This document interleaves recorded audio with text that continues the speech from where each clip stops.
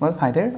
So in the previous few videos, we have sort of derived the Cauchy Riemann equations, and in particular, in one of the previous videos, we explicitly checked for the mappings WZ equals Z, the identity mapping, and WZ equals Z bar. We checked it both geometrically, that WZ equals Z is analytic, whereas WZ equals Z bar is not analytic, and we've also seen this through the Cauchy Riemann conditions, that for WZ equals Z, the Cauchy Riemann conditions are satisfied and one can meaningfully define a derivative, whereas for the function WZ equals Z bar, the Cauchy Riemann conditions are not satisfied. So in this video, let's take up another mapping which we haven't yet talked about, but which will have very useful consequences, not just in terms of its analytic properties, but for some other features that arise in the complex plane. But for now, let's just check for the mapping WZ equals Z square and see, let's just check whether it's analytic or not, and then we'll talk more about these kinds of mappings, in particular mappings of the form Z to the power of n, where for now let's take n to be some positive integer. N is a positive integer.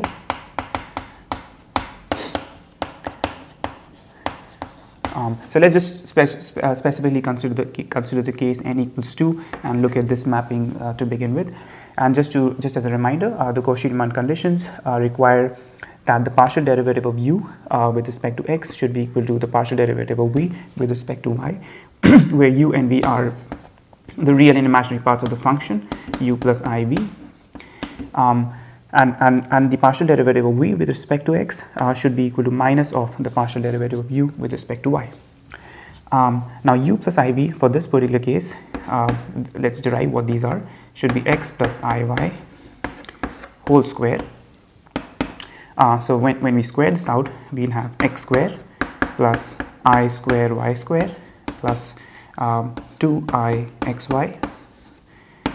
I square is minus of 1, so this will give us x square minus y square plus I times 2xy u plus iv. And therefore u is x square minus y square, whereas v is 2 times xy. Now let's check whether these functions satisfy the Cauchy Riemann equations. So the first thing we need to check is what is du dx. So u is x square minus y square. U as a function of x comma y is x square minus y square. Therefore du dx, the partial derivative of u with respect to x, is simply 2 times x, because y sort of the partial derivative of u with respect to x will get rid of this factor, and we just have 2 times x. And then we also know that b as a function of xy is 2xy, and therefore the partial derivative of v with respect to y, which is what we require to check for the first Cauchy Riemann condition, the partial derivative of v with respect to y is 2x again, and therefore the first Cauchy Riemann condition, that du dx is equal to dv dy, is true because both of them are equal to 2 times x. So this is correct. Now we need to check for the second Cauchy Riemann condition, which is what is du dy. So since again u is x square minus y square, so du dy will be minus of 2 times y. And then we need to find out dv dx, the partial derivative of v with respect to x, and dv dx is also 2 times y. And therefore we see that dv dx is actually minus of du dy. So the second condition requires that dv dx should be equal to minus du dy, which is equal to 2 times y in this case, and this condition is also satisfied. So the function wz equals z square is analytic,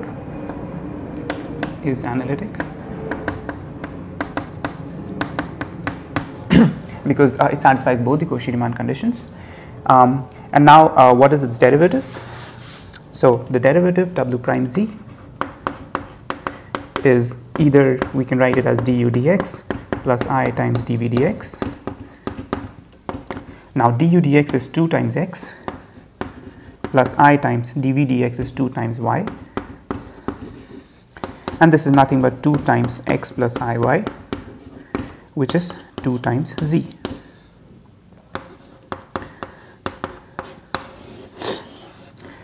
And this is again intuitive from what we know about functions of one real variable, because what we have is w is equals z squared, and if you differentiate this with respect to z, we'll expect 2 times z. Just like for a real function, if we have fx equals x squared, its derivative with respect to x will be 2 times x.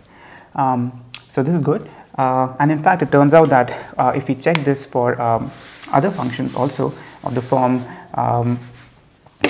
z to the power of n, then we'll find that dw dz, they are all analytic, and dw dz is actually given by the same formula that we know from the function of real variable. It will be n times z to the power of n minus 1. So yeah, I hope this sort of builds a bit more intuition of how to check the Cauchy Riemann conditions. And let's take up a few more examples in some of the coming videos. See you there. Thanks.